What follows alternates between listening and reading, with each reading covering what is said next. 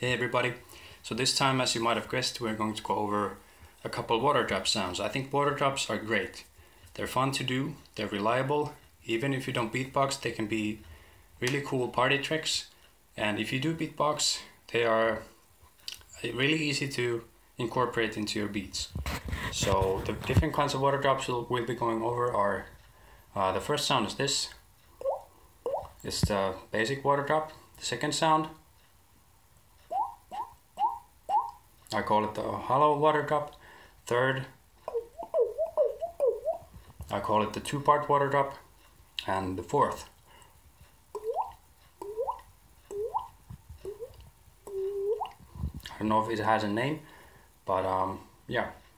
The first sound, I learned this one a long time ago. It must have been 14 years ago.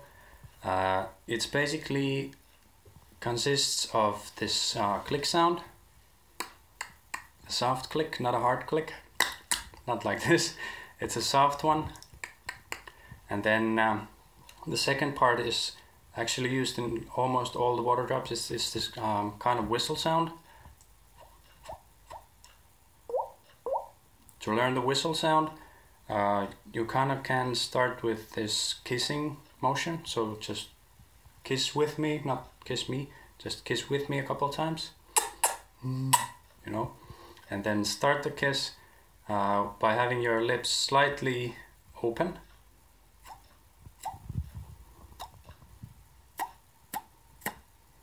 So not like this, but like this. And drop your jaw while you're doing this. This should create a lot more space inside your mouth. So when you do the sound, you might hear this kind of weak whistle. That is basically it. When you add the click to it, it sounds like the water drop. So without the whistle mouth thing, it's this.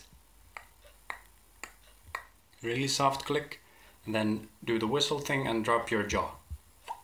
And combine it with the click. It's kind of like saying wah, wah, but you don't breathe in. It's just like opening your mouth really fast. Another way to do this sound, it might be easier in the beginning. This is the way I learned it at first, all that time ago. You take your finger and you kind of snap it against your cheek, like so. This is kind of the same thing as doing the click,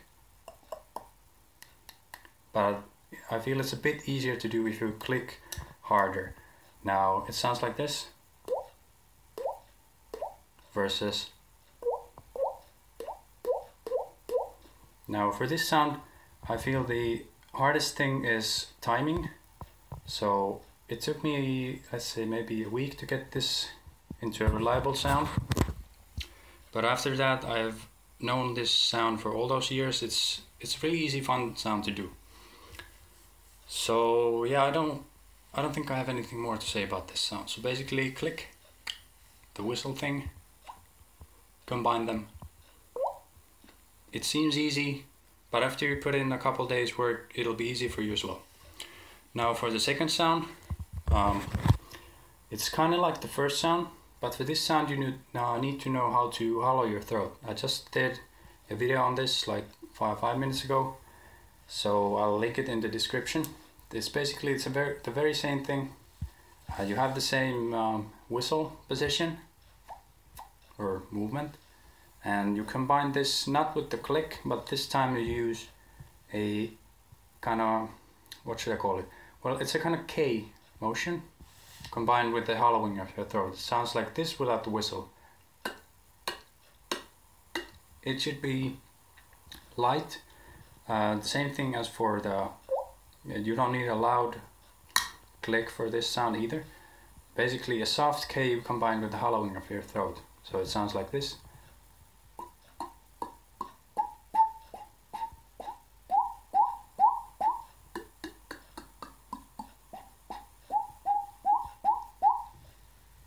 Simple as that. Again, it may seem strange, but give it a couple of days. I think you will get it. Now for the third sound, it's actually, yeah, it's this sound. It's almost the same as the two before it. The same whistle position, but this time you don't say wah, you just say mm. Gonna drop your jaw and keep your lips pursed.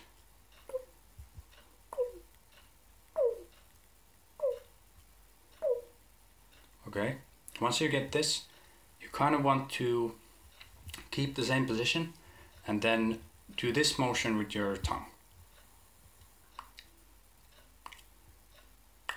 So basically flick it softly against the roof of the mouth. This is just to get the air inside your mouth go out faster, so you get the second whistle. So basically it's two parts.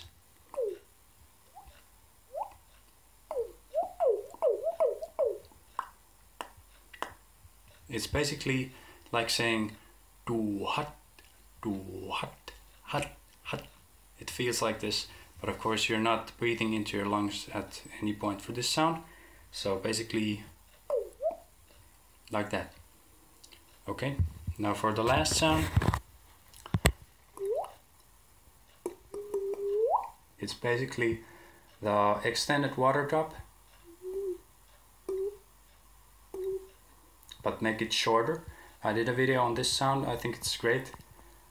Just make it short and punchy. This is pretty, by the way, it's pretty hard to do it, so give it a couple of days at least, let's say.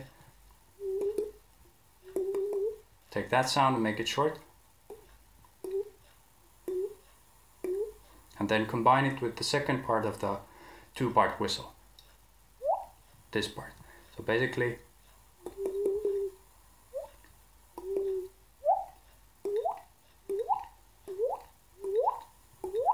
like that.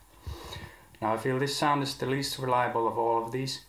The starting of the extended water drop is quite difficult, but I'll see kind of where it goes, whether I can use it in beats or not. So yeah, maybe I'll do a follow-up video on this later, I don't know yet. So anyway, that's the 4 sounds. I wish you good luck and Esh.